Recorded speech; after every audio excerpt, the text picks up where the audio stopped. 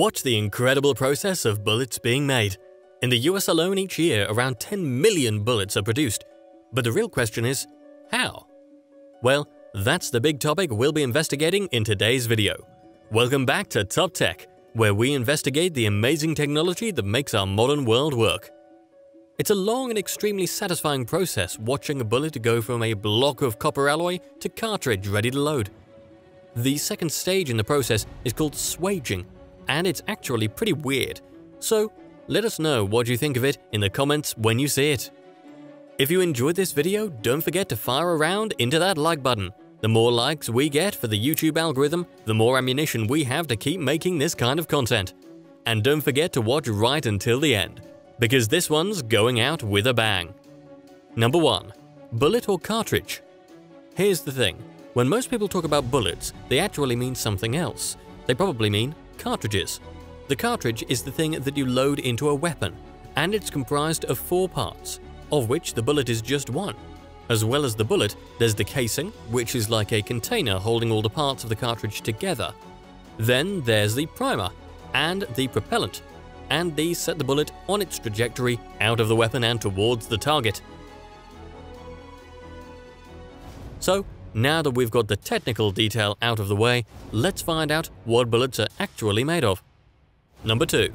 What are bullets made of? You can get many types of bullets.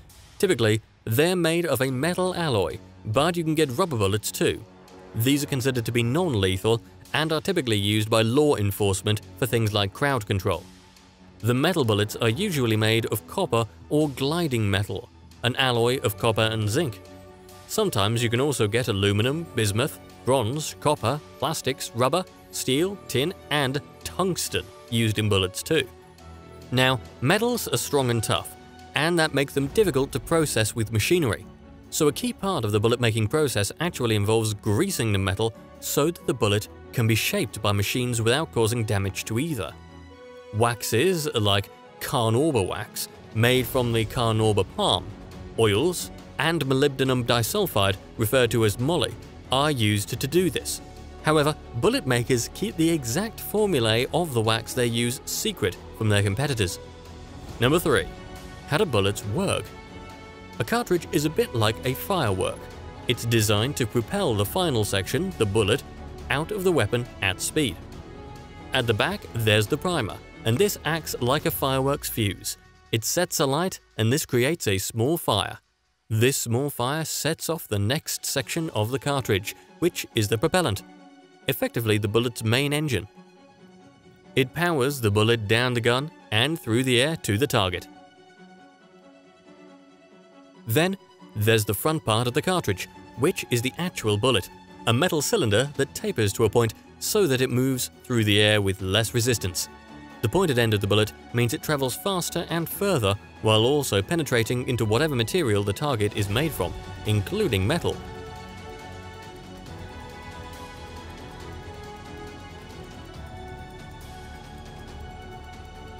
Number 4. Now, how are they made? So, now we know how bullets work and what they're made of, how are they actually formed? Well, it's a 4-step process. It starts with Step 1, smelting, followed by Step 2, extrusion and swaging. Then there's Step 3, copper electroplating, before the final stage of swaging and polishing. Number 5. Step 1, smelting. The process starts with smelting. You might notice that this word sounds a little like melting, and that's a good clue. Smelting is the name for extracting metal from its ore through heating and melting. Lots of bullet manufacturers produce their own metal ingots, whether it's lead or copper, so they can control their hardness and quality.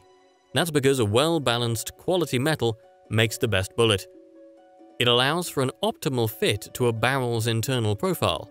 So, once the smelting is over and done with, it's time for Step 2. Number 6. Step 2. Extrusion and swaging. When you've got the metal ingots out of the smelting vessel, you need to turn them into perfectly round wires, which can then be made into bullets. And that process is called extrusion. The metal is pushed through a die to create a round shape. This can be a bit difficult as sometimes extrusion can leave air bubbles in the metal which damages its quality. The key is to maintain a uniform, dense metal throughout the extrusion process, as this produces a better bullet. Next comes swaging. This odd word comes from the old French term swage, meaning decorative groove or ornamental molding. The swage is also the tool used to shape the metal wires. Swaging involves the metal being compressed into a die to form it into the tapered shape of a bullet. Typically, this is done at room temperature, which is known as a cold press. That's because this stage doesn't require as much energy to shape the bullet, so the metal doesn't need to be heated up. Swaging is an important step because this is where bullets are aligned to the dimensions and weight of the desired caliber. If you get this stage right, it means you'll produce consistent and reliable bullets every time. Some manufacturing processes involve casting instead of extrusion and swaging. This is where the molten metal isn't ever formed into ingots. Instead, it's poured straight into a cast in the shape of a bullet, where it cools and hardens in the right shape. However, casting isn't as reliable as extrusion and swaging. That's because metals expand when heated and contract when cooled, making it hard to create a bullet of the exact right size using the casting method. By contrast, swaged bullets are formed at the temperature at which they'll be used, meaning you can form them in molds of the precise size you require. If you do cast bullets, you often have to swage them afterwards anyway. That's because voids commonly found in casting are pressed out during swaging. Essentially, swaging is a much more reliable method to produce high-quality bullets, and that's why it's more commonly used than casting. Number 7.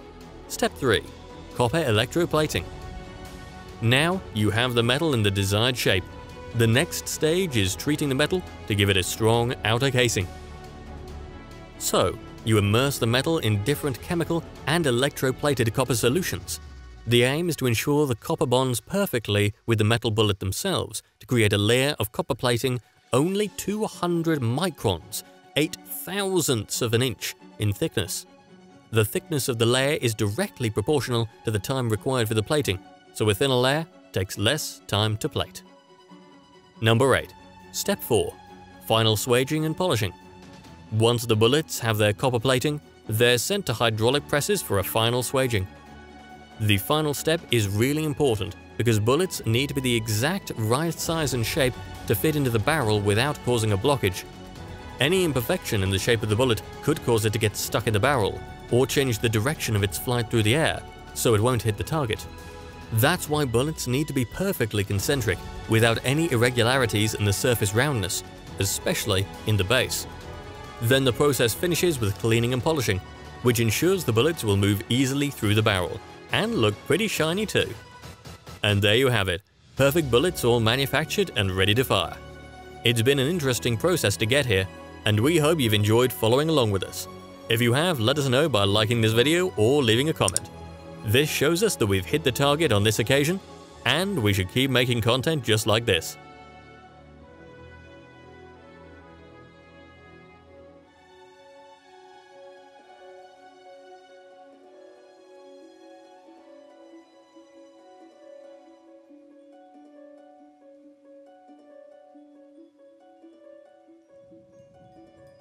And of course, don't forget to subscribe so you can keep up to date with all the amazing technological innovations that we'll be firing at you in the coming weeks. Until then, take care, and we'll be seeing you next time on Top Tech.